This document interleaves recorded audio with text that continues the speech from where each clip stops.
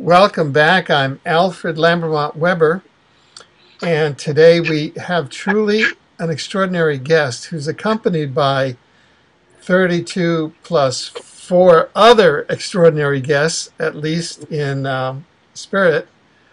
Mr. Raymond Kosulandich. Did I get that correct? Kosulandich. That's fine. Kosulandich. Who's coming to us from South St. Louis, Missouri. Welcome, Ray. Well, thank you, Father. Thank you, Albert. Father, you said? I got my dad on my mind. Right. I know. This is going to be a truly extraordinary interview. And in the wings, not on camera, is Mr. Joe Palermo, who is the chief UFO investigator for Missouri MUFON. Right. And so Ray and I have been in conversation for over a year, and we'll be sharing a series of images of 32 plus entities that Ray has been in contact with, and this has occurred over 3 generations. So, Ray, why don't you start by giving us a picture going back to your grandfather in Yugoslavia and his first contacts with what you've come to know as the star beings. Okay. Yeah, back in Yugoslavia, my grandfather was a lumberjack, and my grandmother would give him like 5 sandwiches. He'd have his cup of coffee. When he'd take a break, he'd sit on this stump, and out of the woods would come this 12-inch, all-color-clothed dwarf and sit on a stump by my grandfather. My grandfather would give him a sandwich, and he would talk.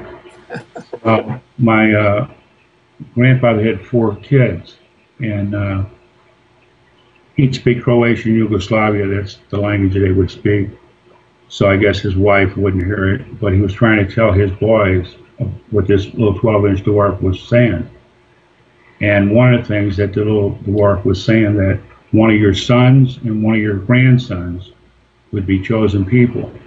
And my dad was implanted at 5 years old. My very first encounter was 12 years old, 1959. And just to make a long story short, my dad knew he wasn't alone. He had somebody to console with, and we would go in the backyard and have these meetings with my mom and my older brother and sister. To this day, excuse me, I'm getting like a water spigot going. Is that? Yeah, I hear it too. I don't know what that is. Oh, okay. I think it's some kind of outside noise, but let's just go through it. Yeah, that's what it is. But anyway, I didn't realize we were actually going to go meet the star people. That was the first thing that came out of my mouth at 12 years old. They don't like to be called aliens, they're star people. But what he did, he went grocery shopping. He thought more of his wife than ET at the time. And we got all the groceries, the 2 loaves of bread, and we went. And the car died, and they're coming to the car to get us and taking us on this giant flying saucer, because they put me in one room and him in the other room, and they were scraping and taking semen from us. And I looked up at the ceiling. I was on this metal bed, and it was with this yellow like blanket coming from the ceiling, and it came over me. My head was showing in my feet, and I was trying to punch through it because I knew my dad was going through the same thing. I was 12 years old. I was real scared. But after they were done, they put us in this room. We had black and white TV back in the day. We didn't have color TV. And here come this color TV floating in the air in front of me and my dad. It showed Hitler, the wars, and our beautiful planet totally on fire. And I was only 12 years old, so my dad was asking him questions. Did we have war with you? Did the sun fall? You know, they're not saying nothing. And through this whole lifespan, because it's all up to me now, it was an education for us to figure out, as humans, what we needed to do. So As this went on, I met a total of 32 star people, 28 good, 4 bad. My dad, my late father, met half of them, but he didn't meet the ones I call my Fab Four. They're not the Beatles. They're the Serpo Greys in silver suits from the planet Serpo. They're the Nordiques. His wife's usually on the craft a lot. They've got blonde hair. They look just like us. And you could put a T-shirt and jeans on them, you wouldn't even know it. And but they're real friendly. They speak our language. They look just like us. The other ones is the elephant people.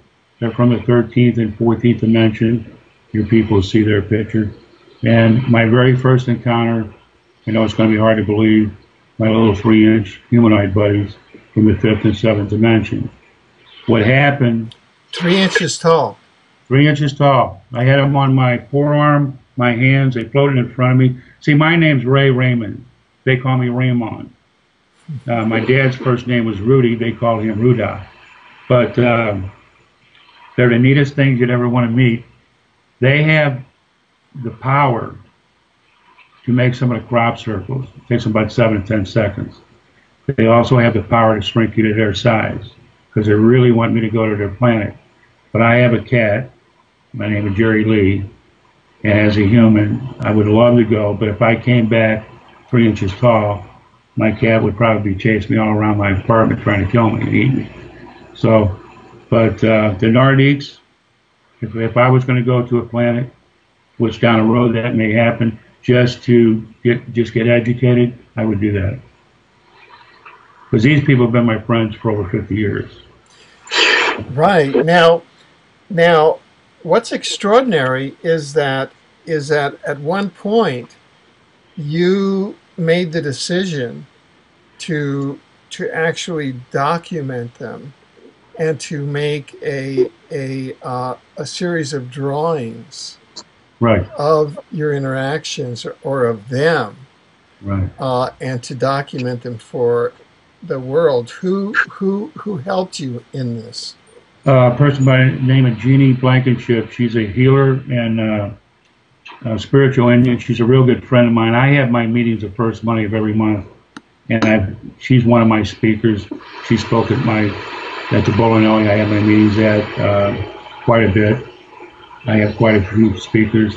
It's a safe haven for people to come to because I got people that have intervention of star people. I've had women in there that have hybrid children. There's a lot of people that come to my meetings to where you can't go outside and talk about this other than people thinking you're nuts because we got to watch what we're saying. I don't really care. This is my life, and I'm doing this for my late grandfather, my father, and the people on this planet. I'm not in it for fame and fortune, Alfred. Right. Now, you've given us permission to actually air the drawings of these beings and to go through them and examine their exophenotypology, which basically is a word for the physical appearance of extraterrestrials. And so would it be okay for us to embed the images? Do we have permission to embed the images of these extraterrestrials and interdimensionals in the actual video? Is that okay? Yeah, you definitely have my permission. Okay, definitely. Great. Thank you. Well, yeah, we're also going to put a link in the video description, which will go straight to a PDF that the people who want to download it. Would that be okay? That's fine. Yeah. There's something I like to throw in there that I forgot that is major. When we went to see our first meeting with Star People, we came back to the car. Everything there, but the bread, the 2 loaves of bread they took. Now, a little 12-year-old kid that lit up a light in my brain. And when we went back to the yard where me and my father would talk, that's when I told my dad, I go, Daddy, next time we go see the star people, we bring bread. My dad laughed. Second time he took 5 loaves of bread. Third time he took 7. My dad didn't laugh no more. It was a peace offering of that we never had missing time. We always knew what was going on.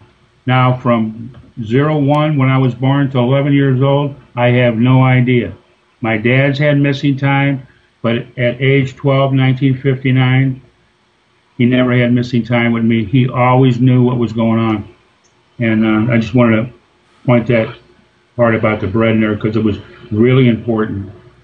Right, right. Thank you. Now, let's start with the first image, image number 1, and I wondered if you could just briefly hold that drawing up to the camera. Yeah, just put it straight up there. Okay, good. So, what is that drawing? You say the one-eyed people. The one-eyed Cyclops people. They're from the 4th dimension. These guys are 8 to 10 feet tall. They fly in a giant orange egg-shaped object. If they had an extra eye, they'd be close to Bigfoot, but not that much close. These people are really, really brilliant. And when me and my dad first met them, I was 12 years old at the time, but later on in the late 60s and 70s, when I was a lot older, these are friends of mine. They were friends of my dad. We thought we bit the farm. We thought we weren't coming back. We thought these guys were going to tear us apart. But they talked telepathically, and they said, we are your friends. And they had information for us to take back. We're nobody. We're your average person. And these are watchers and protectors of our planet. They have bases underground here on Earth. They're here to protect us, and they're concerned about our planet. They're concerned about us, and we need to turn everything around, and they know we're going to do it. But at the first meeting with them, this is what was said to us. And they said that they were based where? Underground on our planet. No, but I mean otherwise. Is that their? Yeah. Well, they're from the 4th dimension. 4th dimension. Okay. See, we would ask planet, try to get any answers. A lot of them would just say dimension. Some of them came from faraway galaxies. A lot of them gave the dimension, and a few of them only gave the actual planet they were from. And you'll see that as we go through this. Yeah. So in terms of the 5 W's that we talked about, who, what, when, where, and why, they actually met with you and your father because you were designated as 3rd generation chosen people, really to communicate this to others. Yeah. And did you meet them more than once, or? 3 times. Later on in 1969, by myself, and about the early 70s, and they were just checking with us and letting us know that in case anything happened, and a lot of them, we have a lot of friends out there that are programmed to protect, and we got some that are protectors of the universe and planet Earth. And as we go through this, I'll be able to talk a little about each one. Sure. Yeah. Now, how exactly and where exactly did you, quote, meet them? Did you get signals, telepathic signals to go meet them someplace, or what? It would all be telepathic. When my father was alive, he'd get a telepathic message from them, and they would use the words line 40S, which would mean in our place, we got 3 or 4 highways. Highway 40S would be south. So we'd head south, And this is in the wee hours because it was always nighttime encounters. And the craft would come across the car, would blink twice. We knew it was that, whoever it was. And then the next exit was ours, whether it would be a winding road or straight. They were there. We could see them off the right. The car would die. They're coming to get us, whatever craft we were going to. But a lot of times, through my late grandfather saying we were going to meet many, we didn't know, because some of the crafts that you'll see that Jeannie drew are weird-looking crafts. These are large, giant crafts, by the way. And it's the people we would meet that were, I guess, some kind of group meeting they had out there. Me and my dad used to laugh because we used to think, did the people get the word that we're called the bread man, because we were giving bread to everyone we met. And we didn't have any missing time, and it was a peace offering for us to come back, because we met some hideous people, plus 4 bad people in here that you're going to see. Right, right. So just to ask you a question that really applies to, did you ever, in this meeting or others, were you ever intercepted by military or police or anything? No. The only time the military was ever in my life, and that was 2011. I spoke at Margie Kay. She's the assistant director of MUFON Kansas City, and Debbie Zingermeyer is the Missouri director of MUFON. She's also on the board of directors. She went with me and see, I have to get this information out because it's all me. But anyway, make a long story short, my little 3-inch guys in the Nordiques, wherever I go to speak, they follow. The people can't see them, but they want us to get this information out. And after everything was done, me and Debbie were getting tired, and I said, we gotta go. As we're going down Highway 70 to go home, there's a lot of farmland. There is a military base not too far from Kansas City there. But anyway, this big white light just lit up the whole farmland.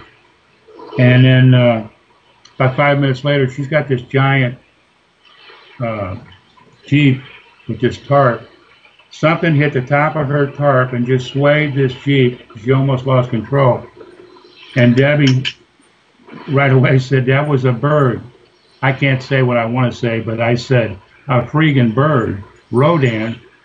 Now, when I got home, because I was trying to catch the last 45 minutes of Coast to Coast, well, like I said, my little guys call me Raymond. And I was laying down, and my TV's off, because they're real high-pitched, and they sound something like this. Raymond, Raymond, Raymond. So when I went to TV, there's usually 8, when I meet them anyway, 8 3-inch guys. They're letting me know that they were there, and that they saw me and heard me get the information out. And they would talk to me later, and then went off my TV. I went to lay down. That's when I heard these helicopters.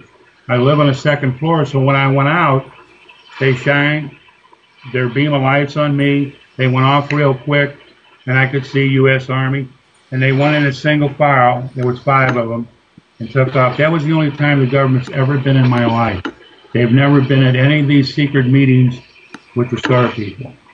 Wow. Now, as far as anybody seeing them in the sky, or them, no, it was always a secluded, different place every time we met them. Right, right. Okay, good. Are there any other remarks that you'd like to say about the one-eyed people? The other thing I want to say is they're all going to be here for the big day. For what now? The big day for visitation contact. But what your people have to understand, it will be an event that will cause this. Now, what exactly is the big day? The big day. Yeah. is the visitation contact. We as humans, it's our time to evolve. We're going to go from third dimensional to fourth dimensional. We're going to go from a carbon to a crystal liquid. As far as us humans, we're used to a date and time down here. They're used to an event for any major thing to happen from them. They don't just intervene on us. What I get from my Fab 4, the only thing I can say to you and your audience is the major year of what happens there, I don't know, but it's a major year for us, is 2017. As much as I've been in this for over 50 years, that's the date myself that I look for possible visitation contact. The thing that was told to me by my Fab 4 is, when that happens, it won't be for a day. They're going to be here. They're going to be working with us. We're going to be learning new technologies. And when all that's said and done, when that does happen, then many will come. And they will be the good ones. And what I want your people to understand out there, we have good and bad here. There's good and bad out there. But the good outweigh the bad. There's a Galactic Federation Union with 300 other worlds in it. Tolik, you know about Tolik. He's got the Andromeda Council, the 12 planets. They can't wait for visitation. And but it's going to take an event to cause this. And when they do come in our atmosphere, they want everybody on this planet to see these crafts. Now, when you say event, what kind of event? From what I understand, it could be an asteroid. If it is this asteroid that they're talking about, it's not going to hit the planet. It's going to go by Mars, our planet, and this would cause magnetic earthquakes. What I'm waiting to see is unbelievable changes, not our earthquakes, mudslides, typical things that we see down here as humans. This would be unbelievable changes that I know we're getting real close to contact visitation. The other thing I want to say in there, this craft that is contact visitation, it goes to all the worlds, okay? There's 5,000 crew on this craft, 30 different races, and they're going to be accompanied by the Procedians that are in 2 giant flying saucers the size of cities to just kind of make sure nothing happens. We've had reptilians running the show down here for many years, and they've had the beacon so low and our frequency so low. We use like 14% of our brain, so they were kind of running the show. But these Procedians, what I found out, I never met these good vegetarian reptilians. They helped them because they knew the weakness of the Hydra and Draco reptilians that you'll meet in these drawings. They had bases down here with the Orion Greys, and I think it was January, February 2011.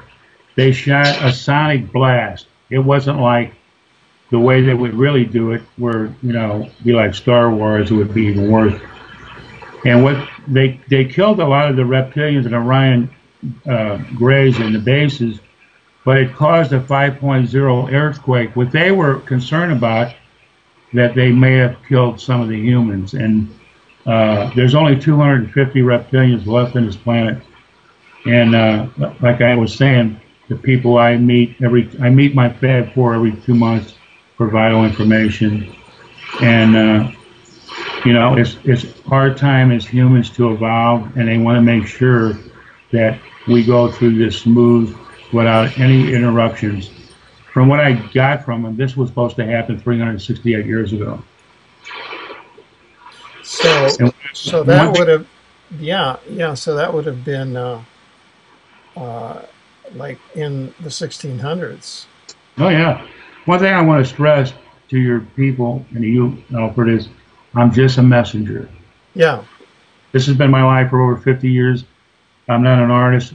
That's why I got Jeannie. It took me 6 months to find her. Yeah, yeah. These people are... Well, what I find very interesting is that, for example, UFO and ET researcher Mary Rodwell in Australia, she researches the young children who go up on the craft at night and then are back down during the day, and they're all converging on the year 2017 as well.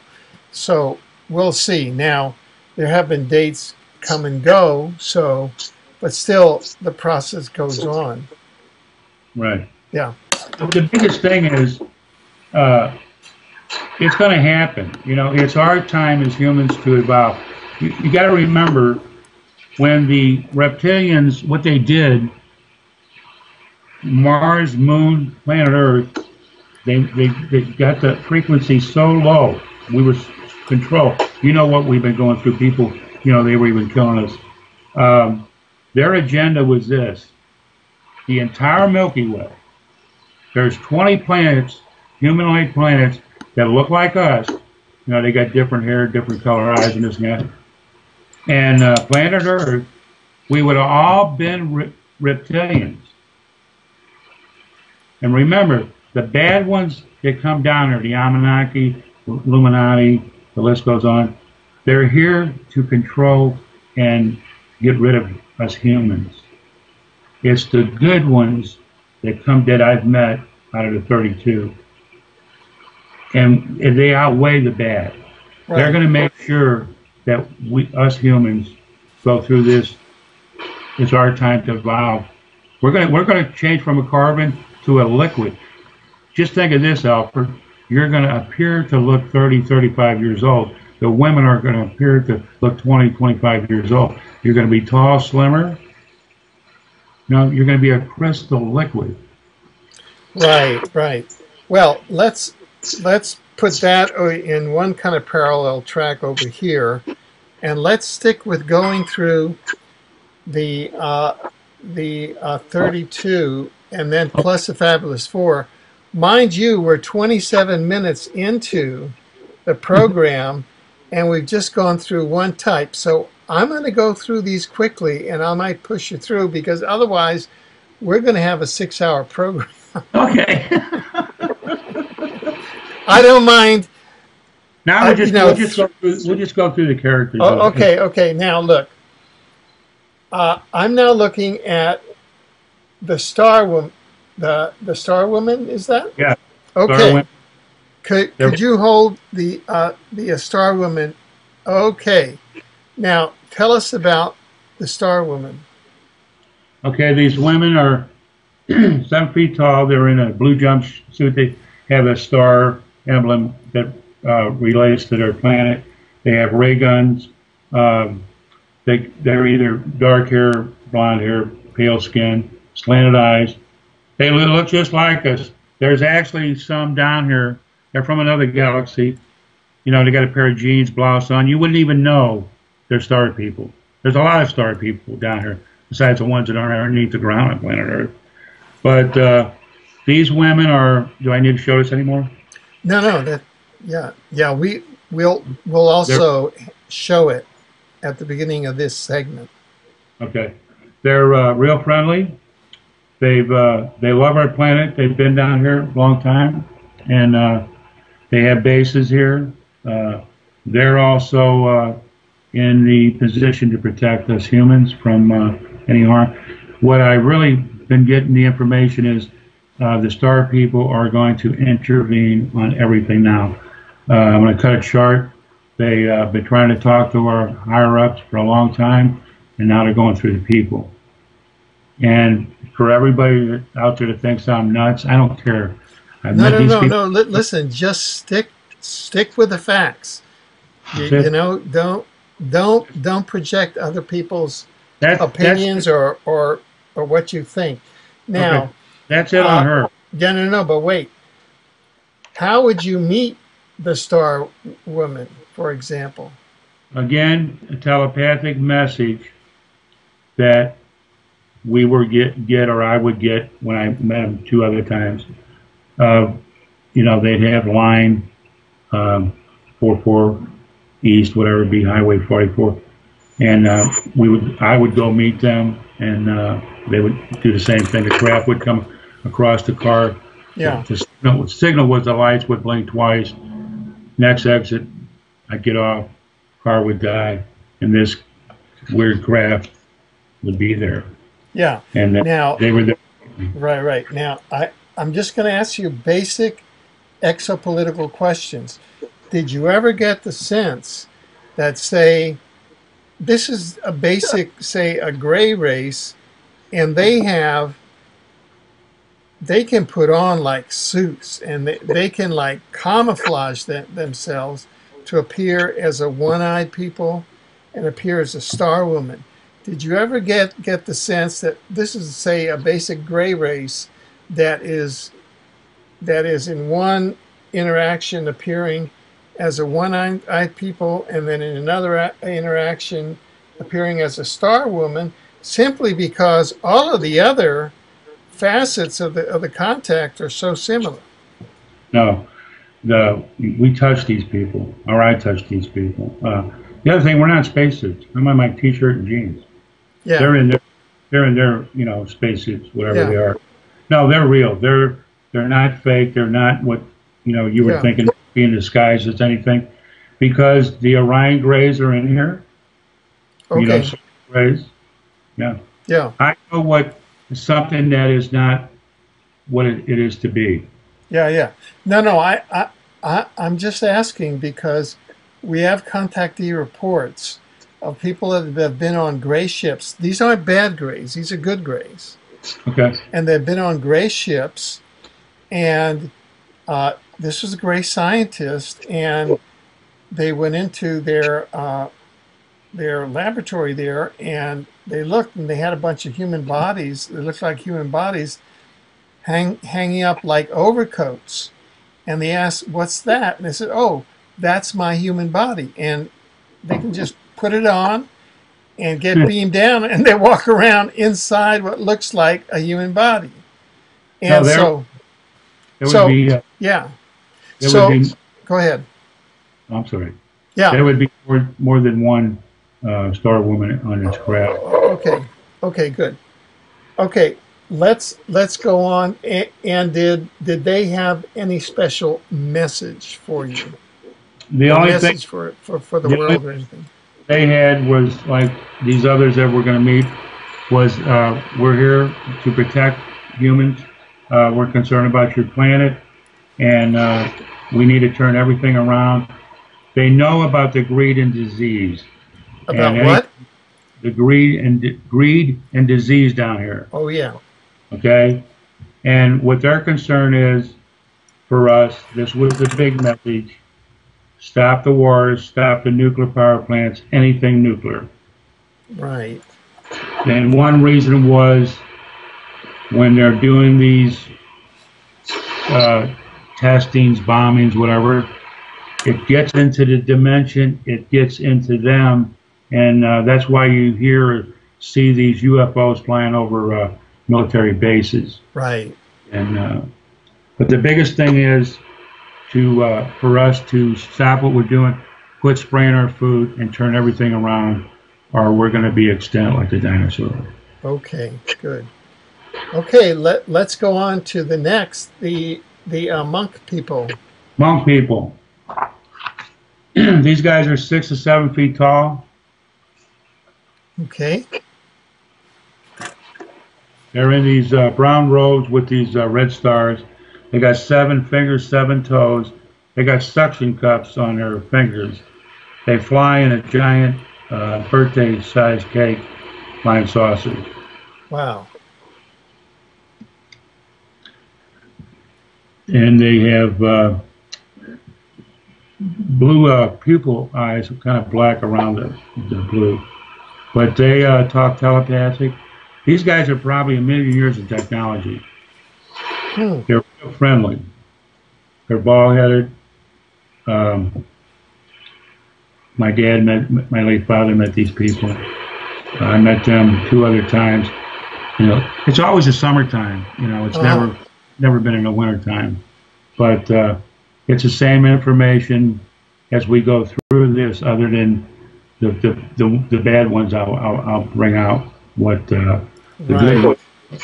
These people got bases down here. They're going to be ready to intervene when the time comes for when all this does, especially visitation. You know, I'm just giving this year 2017, so we just got to wait and see what happens. Now, did they say where they're from? These guys are from another dimension. They didn't give their planet.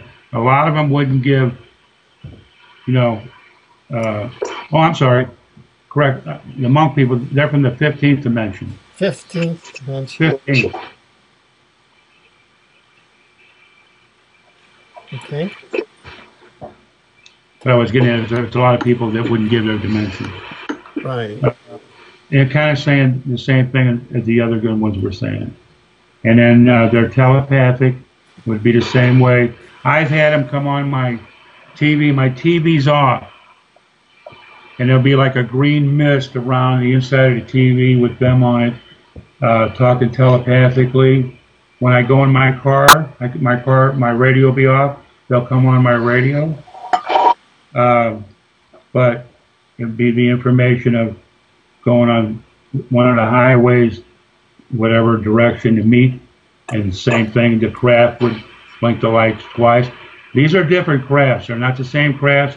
They're never in the same location for the meeting. The meetings are never in the same location. I've been all over Missouri, I know, but they picked the right spot. Oh, one thing I want to tell you is when the car stops, so let's say it's 8 o'clock, we're just playing a game here, it's 8 o'clock in the evening. Yeah. When I'm done, I'll look for a quick trip or a bank that has a clock, so it will let me know how long I was on that craft. And I got you. I put all my stuff down in my notebook. Right, right. Okay, let's, okay, so now we're looking at the Blue Warriors. So Right. if you could bring that up and just, the Blue Warriors. Are these names that you gave them or that they give themselves? They give to me. Okay. Or my late father. And what can you tell us about them? These guys are already down underneath. They have bases underneath planet Earth. They're programmed to protect us and defend us whenever the time comes. These guys are from the 8th dimension. They fly in a square with all red light craft, a beautiful lit up craft at night. It's real huge. They got 4 fingers. These guys are real husky built. They're 8 to 10 feet tall. They talk telepathically. They're real friendly, and it's kind of the same message, like I've been saying to your audience and to you. That, you know, each one that, whatever this dwarf said to my late grandfather, we were going to get visited by many, and my dad met half of them. I met a total of 32, 28 good, 4 bad. Right. And I never could draw. Thank God I met Jeannie. It took me 6 months, and she drew them down to what I have this video image. I never forgot what these people, because these people were so friendly. Now, when you say you have this video image, did you video them? Is that what you did? Of what they look like in my mind. Oh, in your mind. Mm-hmm. Okay. Yeah. I never forgot them. Okay. Okay, good. You want to go to the next one? Yeah, sure. These are the spiritual blue women. Wow. Look at that. Amazing. You got that?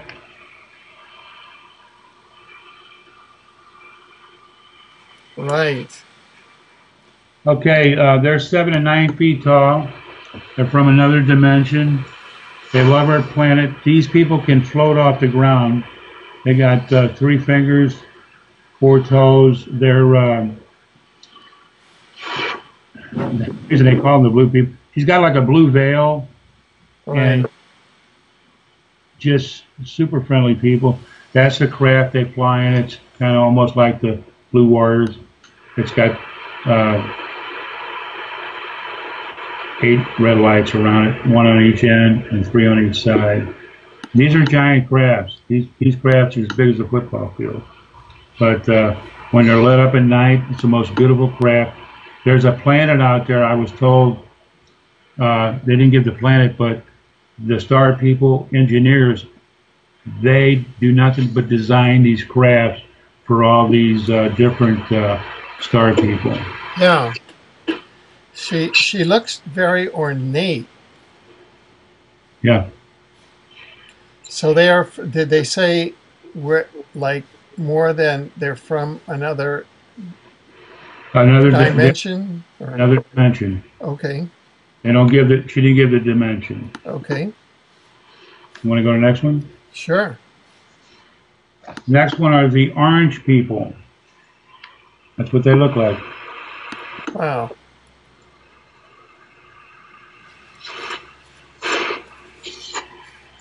Okay? Yeah.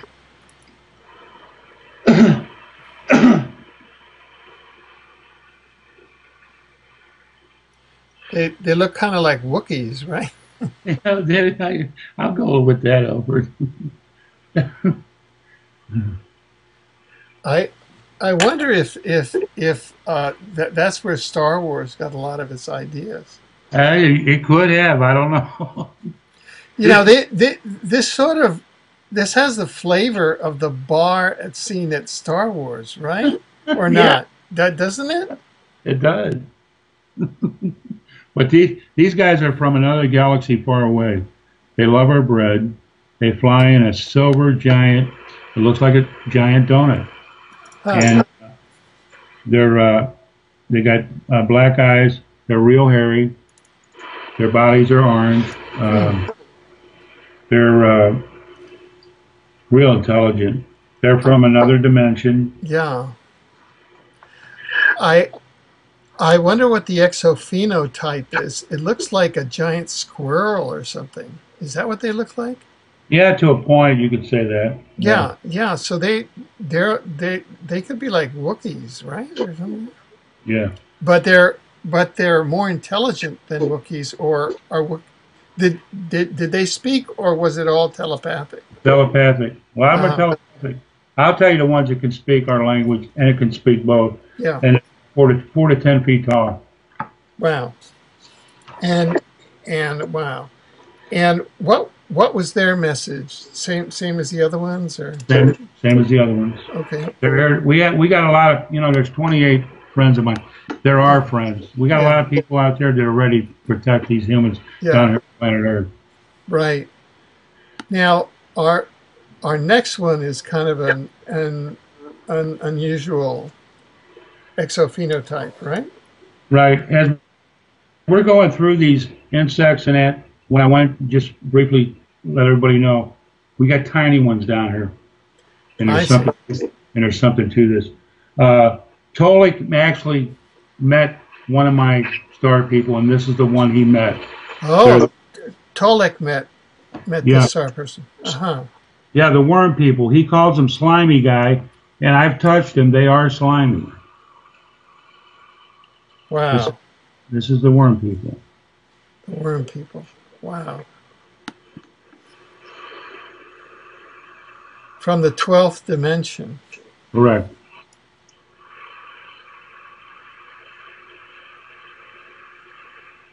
Huh. Okay. And so how did you meet them? Same way. They've got different crafts that they fly in. They're brown and green. It's a split color on them. These guys are 6 feet tall, and they're always around water. Believe it or not, these giant worm people are always around water. They got bases down here, plus the size of our worms. when me and my late father were going through this, because as we go through more, you'll meet some other insects. We knew we had tiny ones. I'm just going to use the year 1800 because all the big ones came down here for the purpose to tell the little ones what their purpose was. There's a mountain in Peru that only from above you can see a giant drawing of a chimpanzee and a giant bird. Now, not these guys, but as I get into the ant people, when we get in there,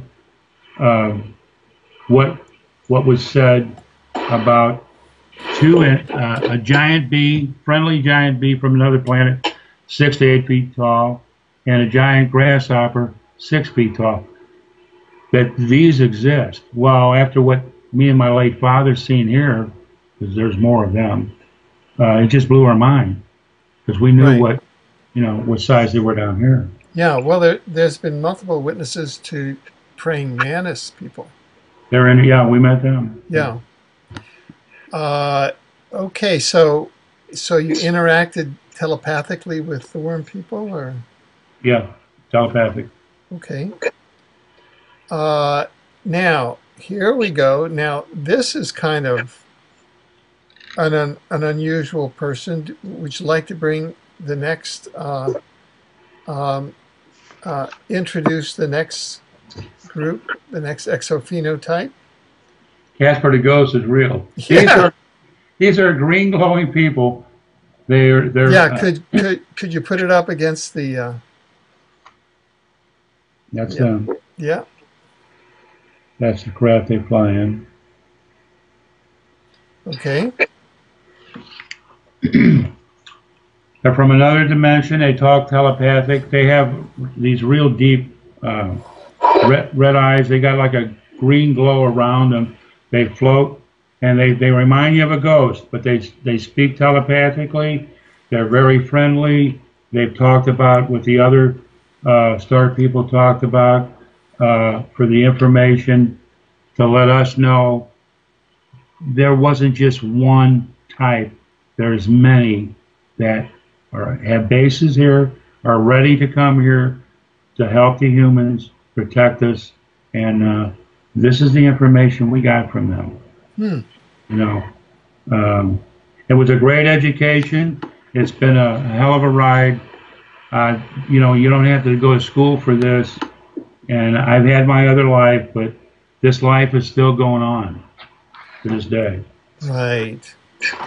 Okay, so so you still believe that each of these exophenotypes is a genuine exophenotype. It's not like one basic species that's putting on these different costumes, kind of. Correct. The only ones and that's the 4 bad ones, which you'll see that can do what you're talking about. Yeah. Okay, good. Okay, so now we'll go on to this next being, which is, the snake people. Snake people. They don't look like snakes. They have a snake emblem on their suit. But this is what their race is called. Do they have, well, they actually look more like humans. Yeah. They're, because when you think of snake people, you think of a reptilian. Yeah, that was the first thing. Did they say where they were from? Or? These guys are 6 feet tall. They got 3 fingers. They're pale in skin. They're from another dimension. And they got purple eyes. And they have like a little goatee on their chin. There's an antenna that's actually built into that snake-like cap thing that they wear with the antenna. These guys speak telepathically. They don't really, they're not considered bad. They don't really have our best interest, but they came with that kind of message. It was different than the other ones we've come up with to this point. What is their message? their message is we're destroying ourselves, and in a way we're going. It's not too long that we're going to kill ourselves. What we're doing, and they love this planet. I can see why everybody comes to this planet, because I got to see it coming in. It's the most beautiful planet you ever seen. So they're not particularly concerned about the human race. No. Yeah. Okay. The next ones are the ones that you said. These are the praying mantis. Right. Now, these guys treated my dad bad. They really? Yeah, they pushed my dad. I kicked one in the shin and ran behind my dad. Now, I've heard that they're supposed to be loving, spiritual. There has to be an east and a west, Alfred. But these praying mantis, excuse me, were bad. They got 3 fingers, 3 toes, huge black eye. They're hideous looking. And remember, we got tiny praying mantis that are green down here. Yeah. So there's another example there. Right. What was their message? Their message, they were kind of, that's why I considered them bad, what they did. They were like with the reptilians. The reptilians, they wanted to take over this planet, humanity. And that's kind of where they were coming from. They took the bread. They didn't take us away, never to be seen. But they were there for information. Yeah. But it wasn't the greatest information that we wanted to hear. And we knew now there was good and bad out there. But as we went through this, in my case, 28 good, 4 bad, that's a pretty good percentage. Yeah. I don't know how are really out there, but we got 28 star people that care about this planet, care about us, and are going to make sure that we go through this smooth. And everybody's going to meet these people when the big day comes. Okay. And the next ones, these are the reptilians. Okay. These reptilians are from the planet Hydra and Draco. So these are the carnivores. These are the guys you're talking about, the ship shaker. They can make themselves look like you. They can make themselves look like anything. They actually stuck their hand all the way through my dad. They can walk right through you. They can walk through walls. These guys do nothing but to put the fear of God in you. And when you look at them red, hideous eyes, this is what's been controlling our planet for a long time. Mm-hmm. Did you meet with them? Oh yeah, met one of them. They've got these 2 different size crafts. They didn't do anything bad to us. They talked telepathically, and they were saying how they were going to take over our planet. There's a lot of them down here. We've been controlling you for a long time. They weren't given anything good, but we found out, and as time went by, I learned a lot about the reptilians, the Orion Greys, the praying mantis, and these guys that will be coming up in silver suits. Them are the 4 bad ones. Right. The Orion Greys don't have the big black eyes. Mm-hmm. You go to the next one? Or? Yeah, sure. Okay, I got a little guy. I don't know if you got a cat. Oh, yeah. Oscar the cat. These are the cat people. 9 to 12 feet tall. Yeah. Yes, they are. That's their craft. They talk telepathically.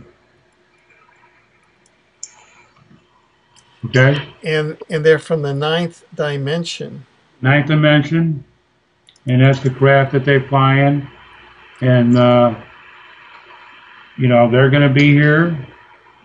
They have bases down here.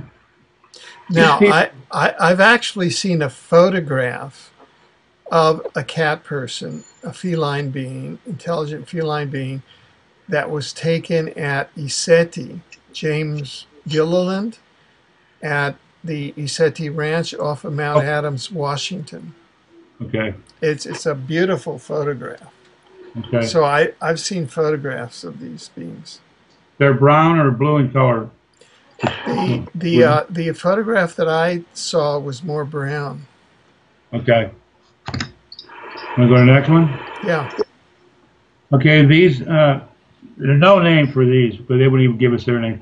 These are monster-looking people. These people look like they broke out of prison, but they're really got a hideous face. They're really friendly, believe it or not. So these are good guys. These are good guys, believe it or not. And they're from the 10th dimension. Correct.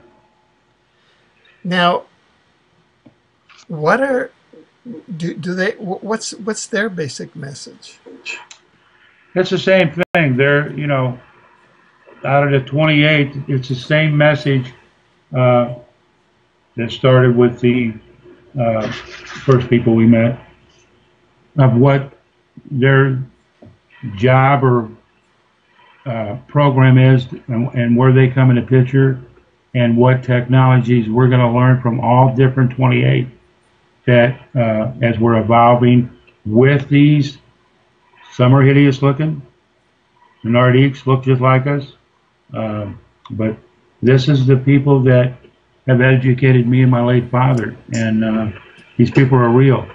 And you know, I wish I had an hour for everybody to meet them, but eventually, when we really get into this, people are going to start seeing these different crafts and these people. These people are real. Yeah. Now let me ask you a question.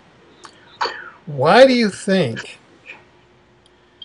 that all of these different exophenotypes or classes or species, some of which have diametrically opposite missions or purposes, reptilians and monster-looking people, why do you think they met with you and your dad over the years? I mean, this is a huge enterprise. I think that was, how do they coordinate that? Who's driving all of this? I don't know who's driving it. It may be my Fab Four. It may be that dwarf that you're going to see here that talked to my late father. This was all planned. You remember, we were chosen people. Right. Me and my late father did not ask for this. It started with my grandfather, then my dad, then me. When I came into it, see, we're Catholic. Right. My dad's old country. Yeah. So they didn't believe in God. They Yeah. were all by themselves. And then when I came in the picture, it was me and God. And when my dad died, it was all me. And I made a quest to my father. I'm getting real close that I would find out the answers, why we're here, what's going on. And with the help of my Fab Four and these other people that I'm showing you, I'm getting the answers. And this was all set up for my late father and me. Right. And that's the only answer I could give you on that. Because I didn't ask for these guys. My dad didn't ask for them. Yeah. You know, who are we? We are you. You are me. Yeah. We're not the President of the United States. Right. Right. In the course of the many years that you and your dad were doing this, were you doing it kind of alone? Were there any people that became interested? Was this something that you just did and nobody else knew about it? Nobody else knew. My mom, my late mother, my brother and sister to this day don't know my father or my life with Star People. So now is really the first time that you're sort of going public with it. Is that the case? Yeah, with you, I'm going public. I probably did it in my meetings because all my meetings are taped. Yeah. I don't care. I have to get this out to the people. Right. Go ahead. When I spoke at Margie's place, Debbie's, they were there. Yeah. I'll tell you an incident real quick. I was at Debbie Zingemeyer's place at Culpepper's, and Debbie was concerned because there was going to be some bad news I was going to give. And she had her cell phone in front of her. She goes, let's call Margie K. So Margie K says exactly this. She sees my little 3-inch human eyes and the Nordiques jumping up and down, saying the time is now, the time is now, because they want me to get the message out. That's what Margie K saw telepathically, because she's a top psychic, remote viewer. She saw them in the image that they are. And that's what blew her mind. What blew Debbie and Margie's mind for MUFON people, I don't have any missing time. Okay? And that's what Margie is meeting a praying mantis. That's a good one. She calls her Manny. I'm meeting my guys in person. Right. And they're coming on my TV.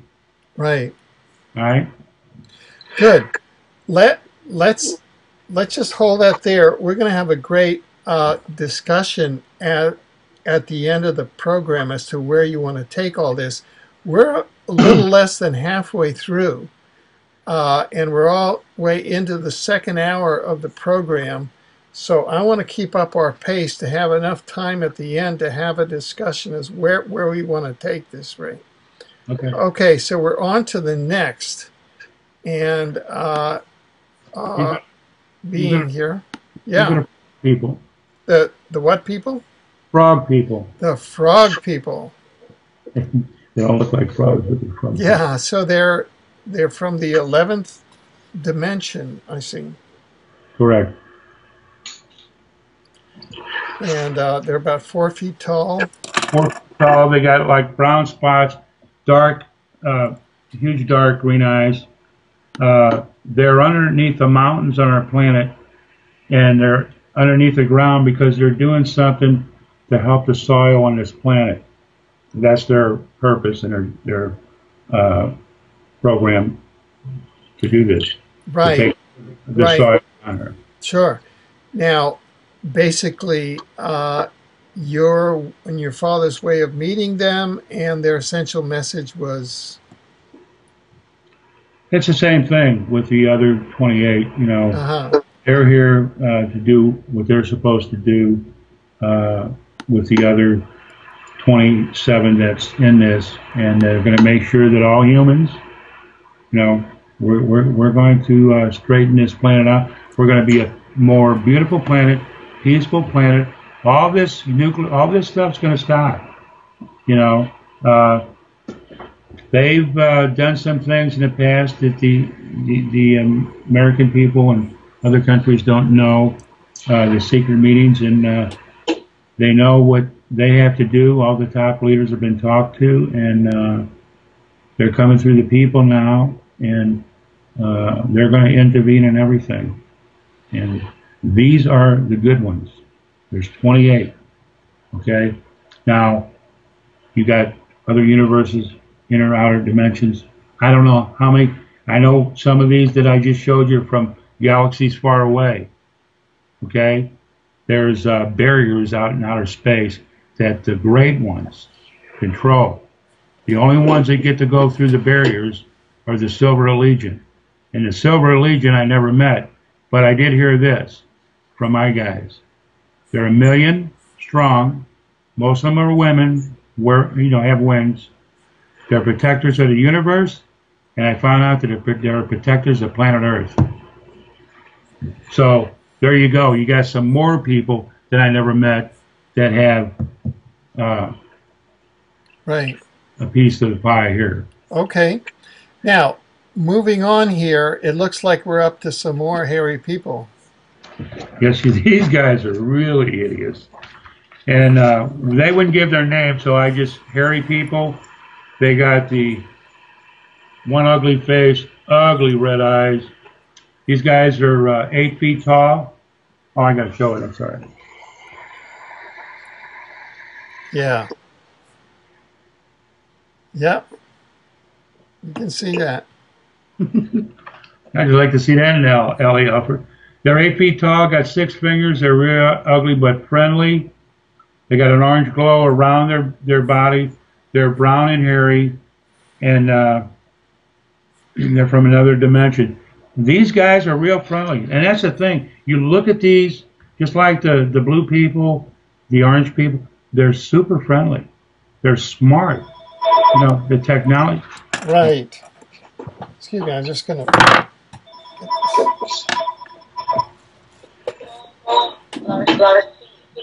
Hey, Joe.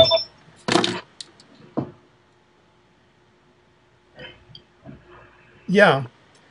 So let's just move forward here, and now here we have something different.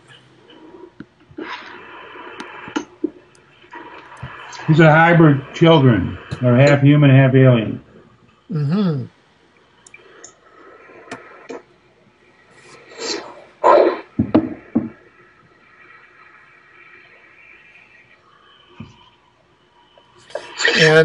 And they came down from the ships?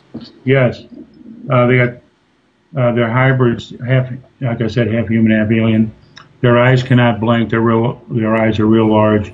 The females look a lot like our females and us, and they got small bodies, black eyes. Others are blue.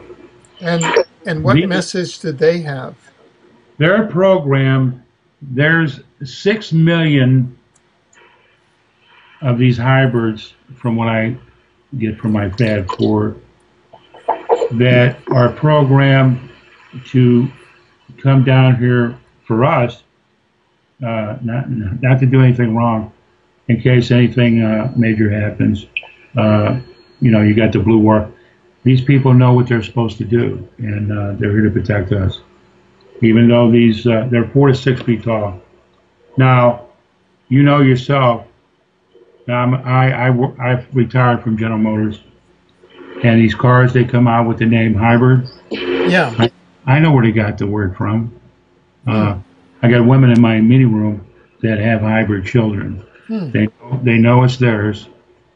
They want to keep them, but the star people, these would be the bad ones, would say you can't have her or him, but if you ever want to see them, we'll always let you touch them, whatever. But they know they're kids, and it's the way they how they do the pregnancy is way completely different than us humans. Nardiques are like that. They'll stand up and hold their hands up high. This is what the Nardiques would tell me. And it's all thought. They're real spiritual people. And this blue ball light appears, and when it disappears, there's a baby boy or a baby girl. And they have sex like we have, but they don't have the child come out of their woman like our one. It was really interesting. It was an education, like I said. We would pick up.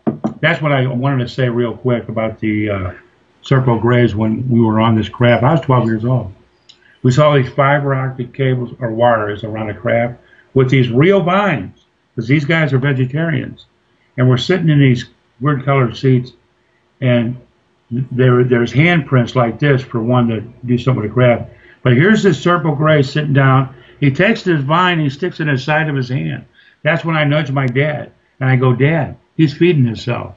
It's just little things we would pick up. That's all I wanted to say on that. Wow. Amazing. Unreal. Chlorophyll. Okay, yeah, moving on here. This is something out of a costume ball here. The Roman, these are the biblical people, the Egyptian people. Wow. These people speak our language and can talk telepathic. They have long noses, all these colored clothes. This is a husband and wife, but there's many that were on this craft. They're from a galaxy far away. They've been watching our planet for years, and you know, they know that we know what we're supposed to do. You know, I have to get this information out, which I'm doing, and to turn everything around. I say this in my meetings because all my meetings are taped, so people can go and watch and even see more. But nobody ever got to see what they look like. So I got one hell of an artist, and because I can't draw, and now I finally am getting this out to what they look like. Now, why do you think that we have an extraterrestrial species from a faraway galaxy that is dressed up that way? Well, we got the biblical times, 2,000 years ago with Jesus Christ times. You know, this was in our life. Okay, these are human-looking people. These people were smaller. You know, these people were like 4 to 6 feet tall. But I mean, they have very, very advanced technology.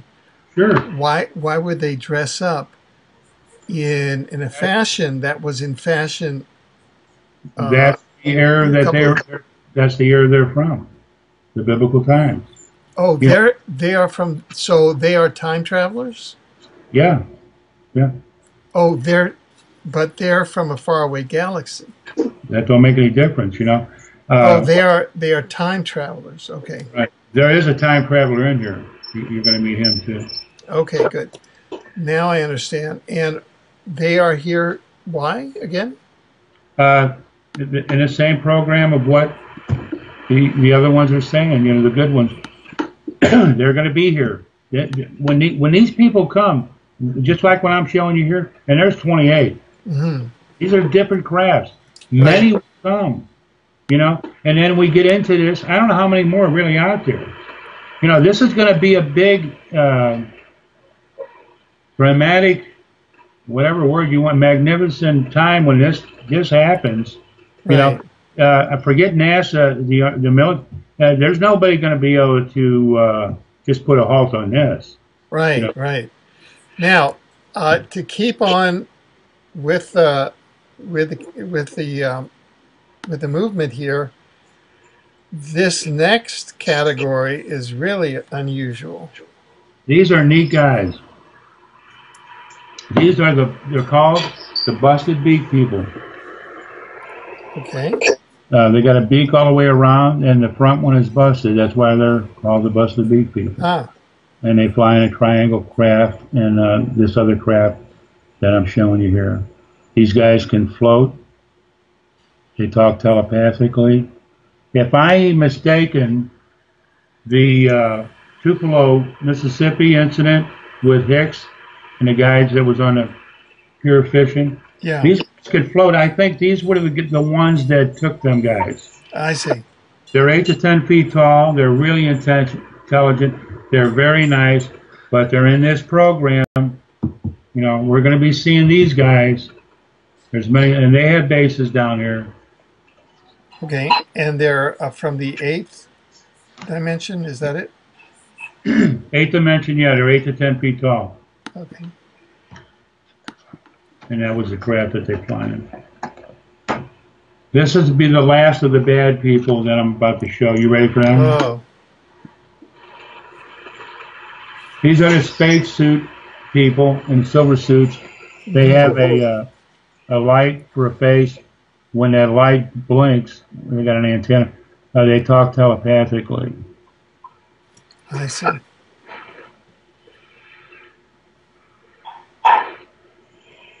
So when you say that they're not good, they don't. Why do you say that? They don't have our best interest. I see. And they told us that. Mm-hmm. We couldn't wait to get off their craft. All the bad ones. They like our planet a lot. Of course, all the bad ones do. They're from another dimension. They fly in a boomerang type craft in a that other one you see. They're just they hope we don't make it. Right. And that's the only thing I can really say about them, other than they're, you know, this is what these people look like. And the next one is, you ready for that? Oh, yeah.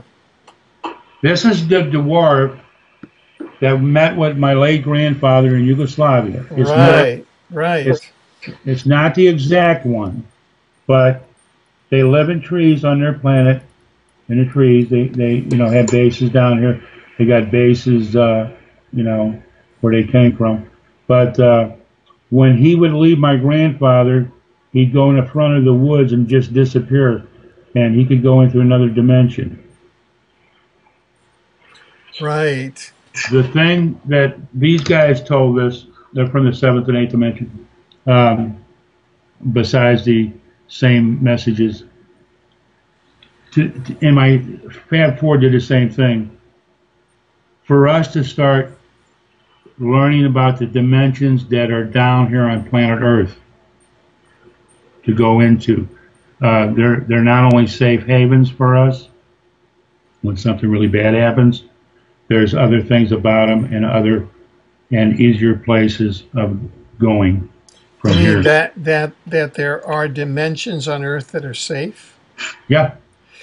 That's very interesting, because you've read my book, The Dimensional Ecology of the Omniverse, right? I'm on page 76. Oh, good. So what they're saying is that there's a dimensional ecology on Earth that you can find safety in. Oh, yeah. Oh, good. Yeah. They also Could you talk more about that? Well, it's for us to understand where they're at, what is there, and they even talked about, even my guys, that if anything really happened, like in Armageddon, I'm just saying this, they would come, there would be two safe haven dimensions on the left and the right that we would see to go into, and they would come and take us off of this planet if something chaotic did happen here and bring us back. But they want us to start learning about these dimensions. What they talk about us humans, they're right on the money. We're in the sun a lot, okay? And you know this for a fact. The cells that die, that give us old age, supposedly our scientists are being now to correct and reverse that. That will be our immortality. Because the immortality of this little guy, he's 1,200 years old. Wow. The Nordiques lived to be 1,800, and the Serpo Greys lived to be 350 years. It's the immortality that the technologies people have. Well, you know yourself, Alfred, there was people living 400 to 1,200 years old back in the biblical times. Yeah. What did these people know? And a lot of them have two suns on their planet, but they're masters of the underground. And this is another thing, a way in the future that will help humans down here. And they talked about 4D, 5D. When you get into sixth dimensional, we're a complete different creature, and there is no bad. It is all good. Up until the sixth dimension, we still have good and bad. And they also say, because we are grown of, it's all money down here, greed, disease. Well, soon, in the next 11 or 10 years, there will be no money. We will be just like them. We will be trading energy. That's what they do. And the technologies that these people exist, these people are going to help us. It's been the greatest education of my life. I've had 13 years of education, but I tell you, I've met some great people and I've met 4 bad ones, but when the people meet these people, you don't have to say no more. Right. Wow. So this is how it all started with your grandfather. This is the guy that started everything right there. Yeah. Okay. Little kid. Yeah. Moving on here. Okay. This next. These are some funny guys. They're weird looking. These are the silver metallic people. They can fly. Wow. You can see their face and their headlight. Because they got wings. These are one of the good ones too. These, they come down here with the same message. They have bases down here. They're anywhere from 5 to 6 feet tall, and they can fly. And it looks like a baseball, and it's a huge red light that actually goes around the craft at night, and it shoots out different colors. You know, it's just amazing to see these amazing crafts. You know, the fear sets in when the door opens of what's coming out of here, but you're already, as a human, you're in such a, from a fear to at all, because the magnificent craft, and then they talk telepathically, and right away, you know, they're letting you know we're friendly, and, Right. and it's just an awesome feeling, you know, compared to the 4 bad ones. Yeah. Because the feelings we had with them was like, you know, we thought the reptilians were going to eat us. We thought it was over. Go to the next one. Oh, sure. These guys are real weird looking guys. Hang on, let me hold Sure. that on.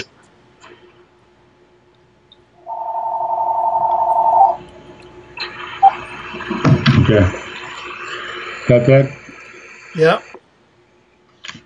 Now these guys, You call them the star people with black.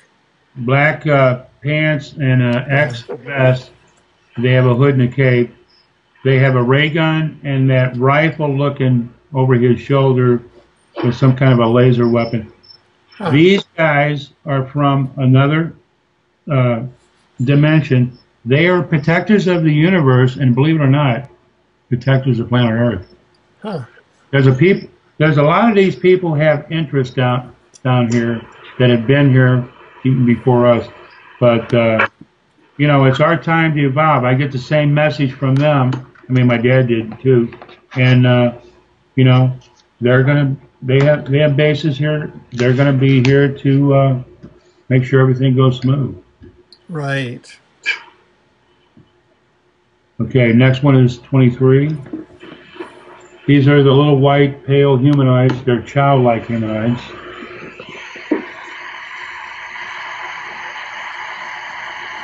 Yeah. You get that now? They almost look like hybrids. Yeah.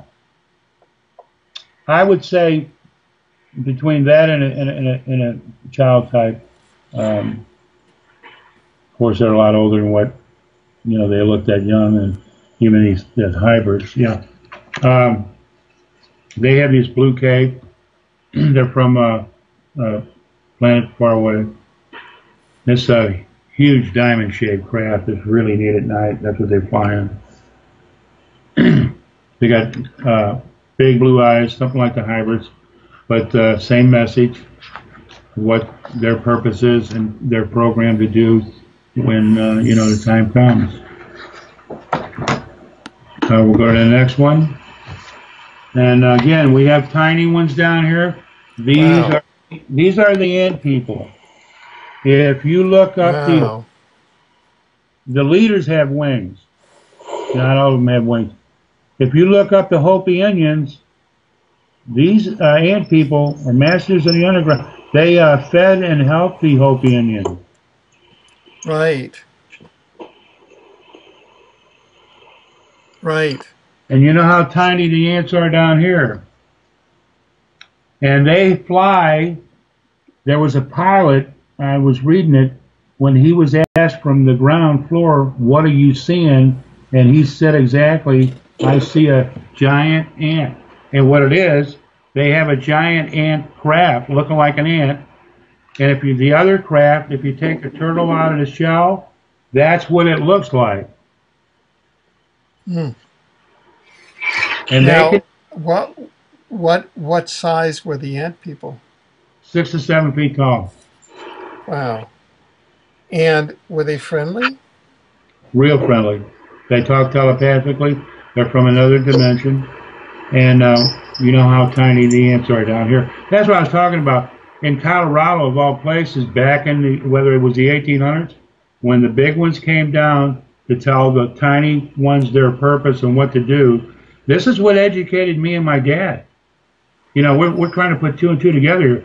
Giant ants, and we got ones you got to look at a microscope on it. They're so tiny. What is going on here? well, there's something to this. Now, what role do they play here on Earth? Oh, it's a big time for what they're doing underneath the ground. They have bases down here, even with the little ones, and all the worm people, cat people. You know, they're all into this. That's what I'm talking. You got insects. You got different you got people that look like Bigfoot, the one Cyclops guy, the hairy guys, hairy mousy guys, the orange people, the blue people. This is what we met. You know, these people we met, these are insects, 6 to 7 feet tall. Me and my father are in a circle on this craft, surrounded by 7 giant ants. We're ready to think it's over. They're going to eat us. You know, this ain't a movie. This is the real deal. And then when you hear them talking telepathically, we are your friends. Now, what I found out about these guys, they don't touch dials in their craft. They use their eyes. So when their eyes blink, it's dim. The lights are bright. When they're hitting the control, because they're telling us, when they hit the controls, it's with the eyes. They'll click it 3 times with the left to take off, 3 times for something. You know, they're explaining that everything they do in that craft is with the eyes. With the eyes. We learned a little bit about each one. Now, where are these from? They're from another dimension. They don't give the dimension. But they have bases down here. They're already down here. So these are from the insectoid exophenotype. There you go. The next one is very interesting to whether you people are going to believe this or not. This is a real angel by the name of Catherine. Catherine. Yes. That's the name she told me. Now, is she an angel or a star person with wings? She is an angel with wings. They got bases down here. They've been down here for many, many years, and they're going to be down here when the big day and to help us. Now, do they all converge on 2017, or is this like? It's my Fab Four. No, my Fab Four are the ones that venge on 2017. Now, these people that I met, these other 27, besides the 4 bad ones, you know, I'm sure they're in this. You know, they're all programmed for what's supposed to take place down here. You know, all these people well, a lot of them are already here. These angels have bases down here, okay? They're always around water and sunlight. Well, what I'm saying is, are you willing to give yourself some wiggle room? Yeah. I mean, beyond, so that it's not 2017. It's like a moving date. Yeah, I'm just giving you the date that they're telling me. As a human, I'm kind of agreeing with them because, you know, we heard so much. Yeah. Yeah, it could be a little bit longer than that, but right. One thing they're telling me of that year, it's a major year. It's a major year. Something's going to happen. Yeah. Because the dark side is also putting out the year 2017 as to when they bring down their hammer. So I'm just kind of, you know. I understand. It's all this interdimensional psychological warfare going on. Right. Okay. So. The next ones are my little 3-inch, part of my Fab Four, my little 3-inch humanoids. They're from the 5th and 7th dimension. So these are 3 inches tall. 3 inches tall. I've had them on my hat, my forearm, my hand. There's ones that call me, they're real high pitched. They call me Raymond. But they're in brown spacesuits with clear bubble helmets. And they have the power to make some of the crop circles. It takes them 7 to 10 seconds. They also have the power to shrink you to your size. They are the neatest. Wait a minute. They have the power to shrink you down to 3 inches, yeah. Yeah. How do you know that? Because they want me to go to their planet so bad. I have a cat, And if I go in this way, I would be scared as a human being to, if I didn't come back my size and I came back 3 inches, Jerry Lee would chase me all over the house and he'd probably eat me. So that, The cat. yeah, that kind of just set that off. Matter of fact, the very first sighting, it's a little bit bigger than a basketball, was metallic. That's the object. Then they fly in look like a acorn craft and almost like a football. And them are the 3 crafts that they fly in. Well, look at the Stephen Greer thing with the 6-inch entity or whatever. Embryo. No, we now have photographs. This is the Mars Anomaly Research Society. We have photographs from the Mars rovers, and they're 2 and 3 inch people that are photographed in the Mars rovers tracks. Some of them have gotten killed. So there are 2 and 3 inch humanoids on the surface of Mars. Okay, I didn't know that. Yeah. Okay, the next one, again, this is part of my Fab 4. These are the Serpo Grays with the big black eyes. These are very friendly. These guys are vegetarians. Now you call them the Circle Grays rye. The what? Why do you call them the Circle Grays? Serpo. They're from the planet Serpo. Oh, Serpo. S-E-R-P-O. Oh, right. Sorry. I understood circle. Okay, oh, Serpo. Right. They're 3 to 7 feet tall. I met them once with my late father, twice by myself. And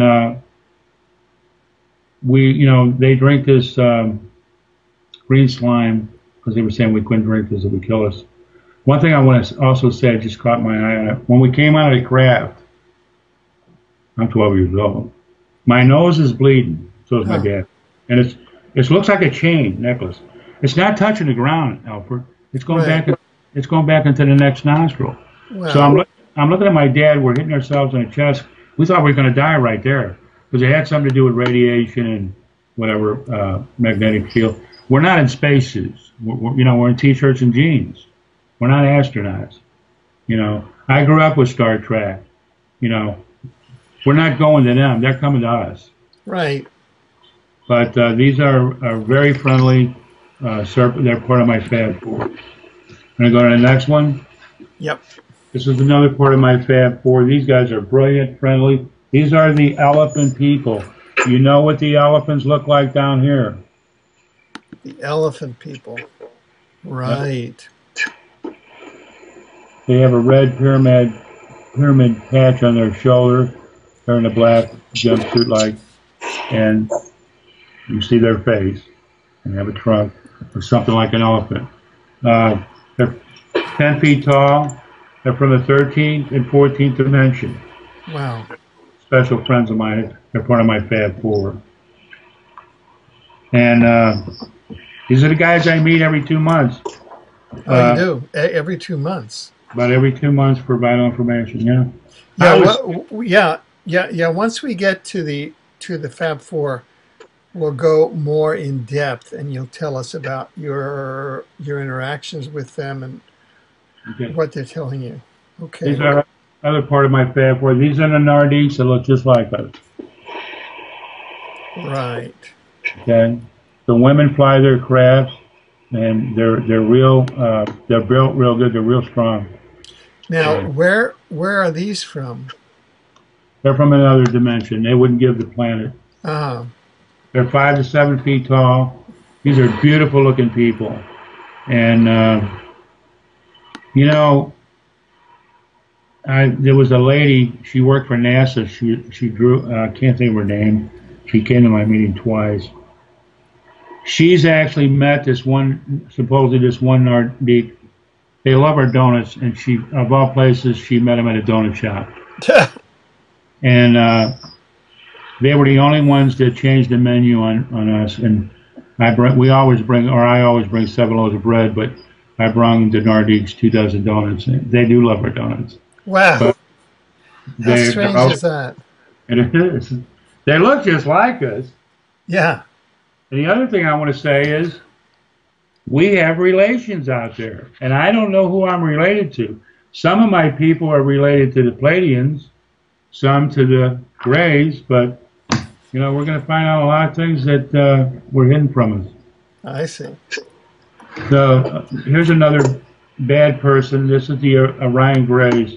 This is number 30. Well, I got two more. Yeah. They don't have the big black eyes. They work with the Hydra and Draco reptilians. And, now, what can you tell us about them? They're the fourth bad ones. They have no interest.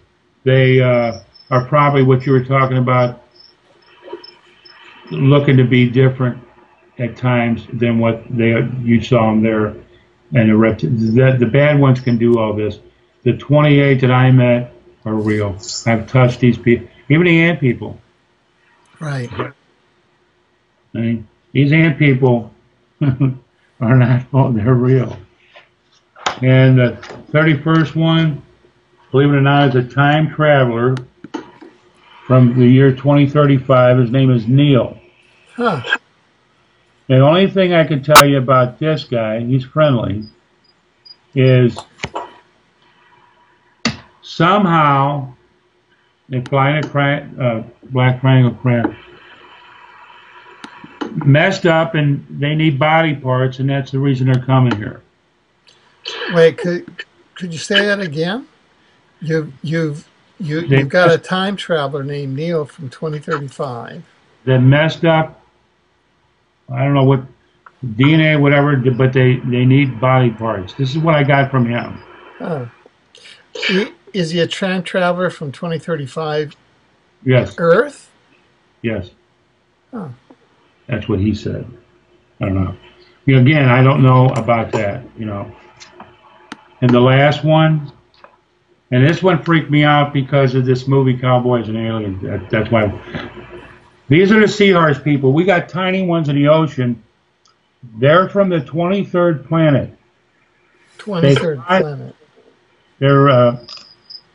You mean the 23rd planet around the sun, or what?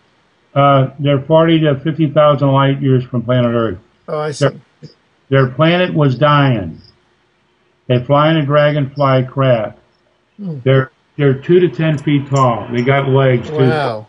But they actually can float off the ground. The one I met was brown, but when I watched the movie Cowboys and Aliens, what blew my mind, there's a dragonfly craft in that movie. Where did they get that? Now, I was supposed to see him again, but like I said, his planet was dying, and he said he would get back. He never did, so I don't know what happened, but he did say they were 40 to 50,000 light years from planet Earth. Wow. And that's all 32. Wow. Now, let's go to your fabulous four. All right.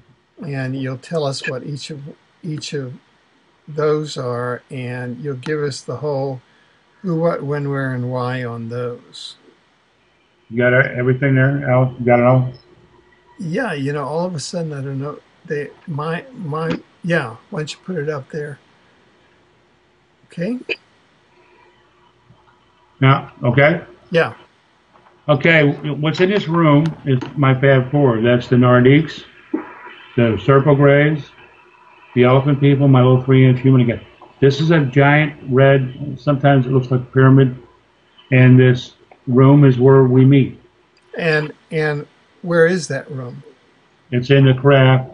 They're either in the craft. Yeah, they're either in a giant brown or white cigar-shaped object or a giant flying saucer. And every 2 months, I would meet them. There's dials on this table, and it's a crystal, pointy crystal, and a crystal vase that the Nordique would stick that crystal into. And when he did that, that back wall would turn into like a drive-in theater. He would show me past, present, and future videos. Wow. Well, she showed me one. I'll never forget it. We have the Gateway Arch here and the Mississippi River downtown. And it was daylight. And he was showing me future video. It showed that the arch falling, the Mississippi rising and flooding the downtown area. The streets were sinking. This is broad daylight. I saw an ambulance and a fire truck. The buildings were falling. People were jumping. People were getting killed. Now, when this video was over, the Nardik looked at me. He calls me Raymond too. He says, Raymond, he goes, this is going to happen, but we will intervene. Oh. So, how long ago was that meeting, would you say? That one was about a year ago. Oh, so was that soon? Yeah, because they show past and present, and like when they showed me my late father, Hitler, the wars, and Planet Earth, the education was this: Hitler, bad person, wars, stop the wars, beautiful planet totally on fire. Did somebody press the button, and it was nuclear, you know? And that's what we had to learn. And the learning was to go back to the people, which is now is stop the wars, stop the nuclear power plants, stop anything nuclear. Look at what happened in Chernobyl and Fukushima. It's an example of what the star people have been telling our top people for years. You're destroying this beautiful planet. Right. There's people down here, Alfred, you know this for a fact. They're playing God with our lives. And all we have to do is turn everything around. And that's what they know we're doing. And now you say you meet with them every 2 months. You mean every 2 months you go up into the room and there's a briefing or something? Yeah, they give me a meeting of what's going on, because they know I have my meeting place, of all places in Bono, and I get out whatever information that they give me. I was sick for about 5 months because I have Agent Orange prostate cancer, borderline diabetic. I'm on this Lupron shot. I used to get it every 3 months. It's every 6 months. It's real potent. This is what keeps me alive. You know, compliments the United States military when I was in the service, when they sprayed us with Agent Orange, 67, 69. But they're trying to work with me, and you know, my PSA was 0.02 and it jumped to 9.6. Whoa. That was danger, you know, because when I first found out about it, it was 14.15, which is really bad. But the Lupron shot keeps the cancer contained, keeps it from spreading, keeps it from coming back. If I don't get that shot, I die. It's as simple as that. And, you know, I don't want anything to happen to where it does go crazy and spread. But the STAR people are working with they're actually working on a protective shield for me to go into from my car to the craft in the room. Because what people don't understand, and they're realizing it even more, these people are coming from far away, and we're both touching and hugging, okay? And there's germs. Don't get me wrong, their crafts, all these crafts are real clean. I don't care what anybody says, you got germs. And you got a magnetic field, you got radiation. All this is there. And the biggest thing on humans, we are not in spacesuits, T-shirt and jeans. When the abductees are getting abducted, whether it's a jacket, whatever, they're not in spacesuits. These people don't realize until later on, you know, as humans, something's not right. And that's when I got with my guys, because we were meeting on my TV. And I said, until you guys come up with some kind of protection, we're going to meet on this TV. And they did, because there was a good 6-month gap. I'm going to meet in my notes sometime next week. Now, in terms of your last meeting, can you tell us, you know, insofar as you can, what you talked about and what information you can share with us?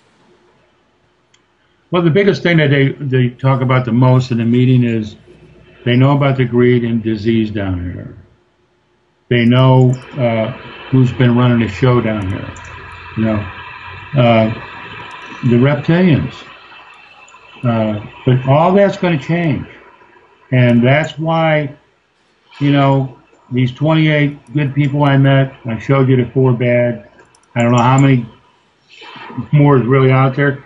But these people are ready.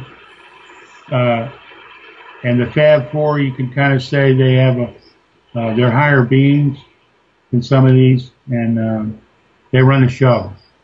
And these other ones that I just showed you, you know, are programmed and ready when the process that we go through from 3rd to 4th dimension, not just then, but to even help us now as we go through this, to change everything, turn everything around.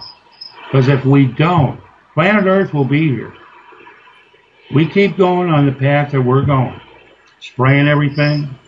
And you know, back in my time, and I'm sure you were there, Alfred, we didn't spray them tomatoes. You know, now we're spraying things that in a 20-year period, it's killing us. Right, right.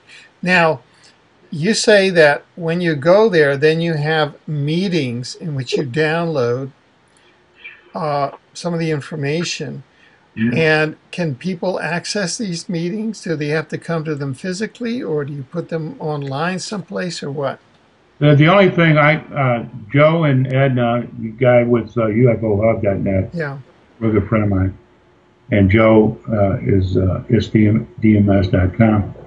They tape all my meetings live, okay? Now, when them meetings are done, whatever's said when I'm speaking, what the messages my guys are saying, unless it's a speaker I got, that'll be on there. Whatever the information is. yeah. They can go to the past shows, okay? Now, where can people access these online? UFOHub.net. UFOHub.net. .net. Right now, they would see I did a live story that's probably got about 1,800 views on it. I just did, because he's got all update equipment, UFOHub.net, my live story over, part 1, with part 2, what I just did with you. Yeah. That's all ready. And when that goes up, they'll go to UFOHub.net. They'll see that. Right now, they can just see my, it's about a year, I guess, or whatever, the old life story, and my previous past meetings. Yeah, yeah. So that if people wanted to follow the meetings, the downloads that you get in meetings, they can go there and then watch each meeting. Yeah, they can watch it live, but if they miss it, yeah, they're taped, and they can always watch it later on. Yeah. I see. And, you know, the date and times of the meetings announced, or Central Time is 7 Central till 9:30 p.m. I have the meeting actually till 11 o'clock, but yeah, okay. It's 7 to 9. And what dates are these on? Or it's always the first Monday of the month. Okay. If they want to see a great meeting, you're going to be there September 1st. Oh, right. I am the guest. Well, I mean, I feel very humbled coming in with my little, you know, offering there. Hey, it's a pleasure and honor. You know. I mean, I am just a human from Earth. You understand that? You're a great human. You're a smart human. And I'll tell you outdid yourself, because this book, a lot of people are getting your book too, because everybody should read it. You get it on Amazon. It's $12 and a penny. Shipping, it's $16. Yeah, yeah.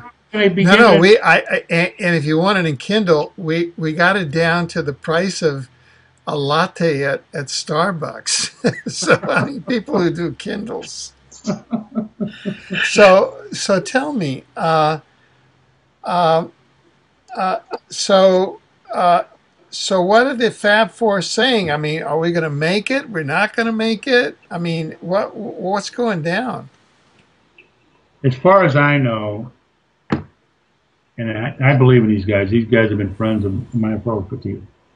We're going to make it, and they're going to make sure we make it.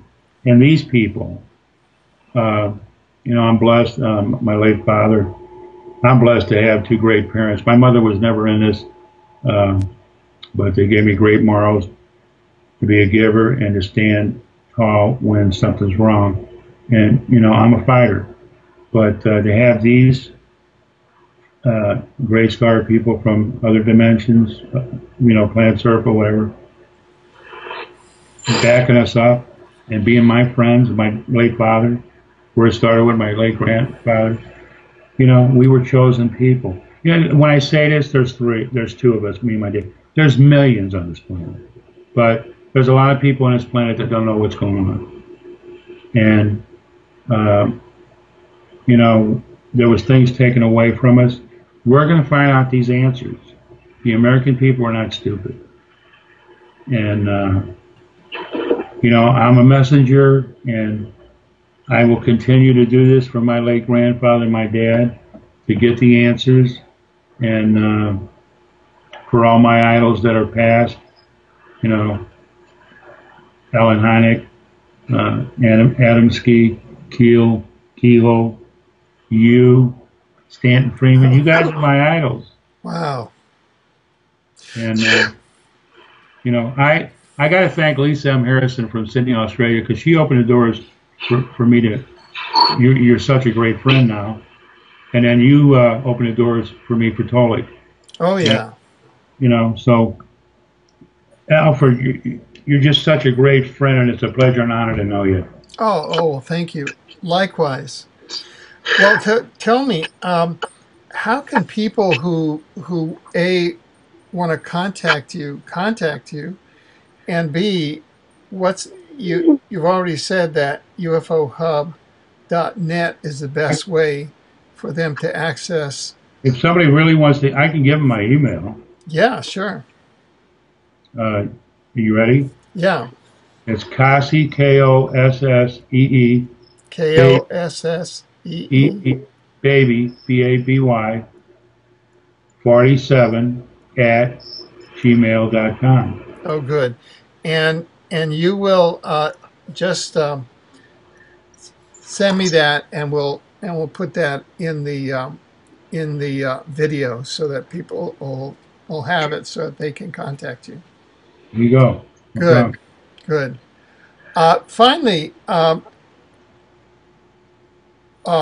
given the three generations of your grandfather, yourself, your father, and now yourself, that have carried on this tradition, this responsibility, and this tradition, are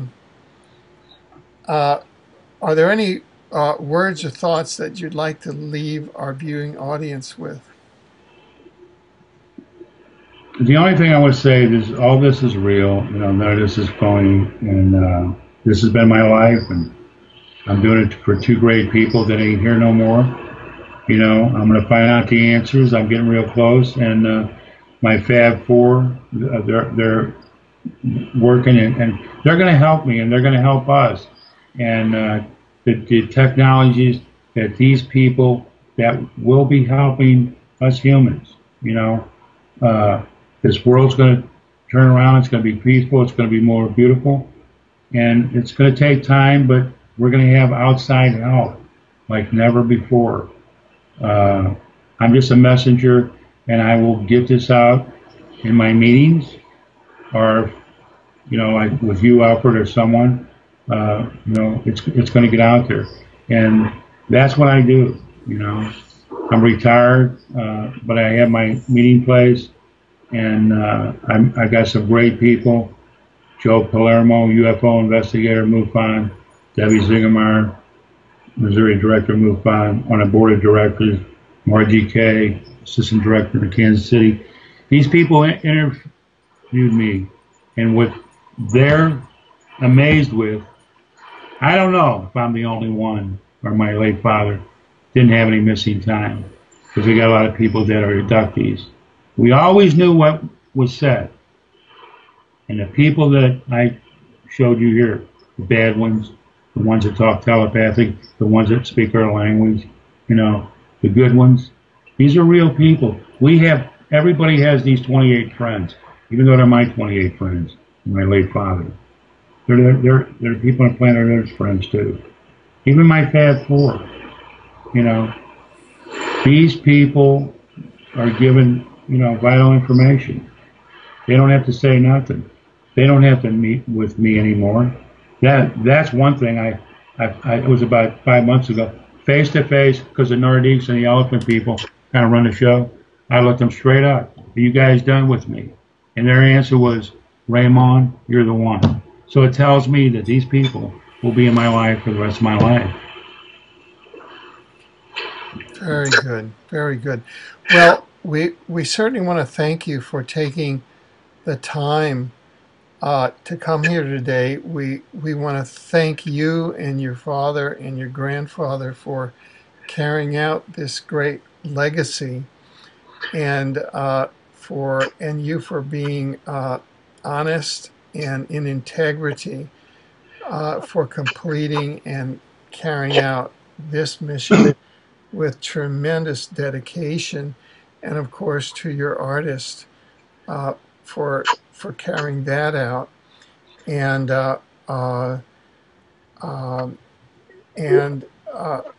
you know, and to your crew, to your 32 plus person crew.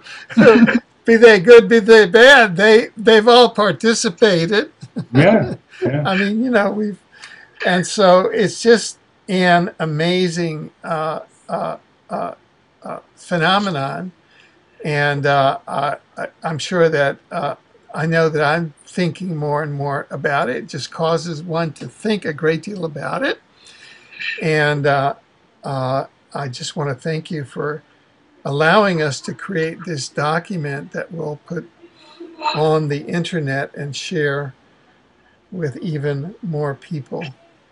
And yeah. No problem, Alfred. Anytime, anything for you, know, I'd be there for you. So yeah. Well, we want to say that we want to thank you, and we look forward to your coming on again as events develop in this area. Okay, no problem. Good I'll be enough. there. I'll talk to you later. Be good. Good enough. Take care.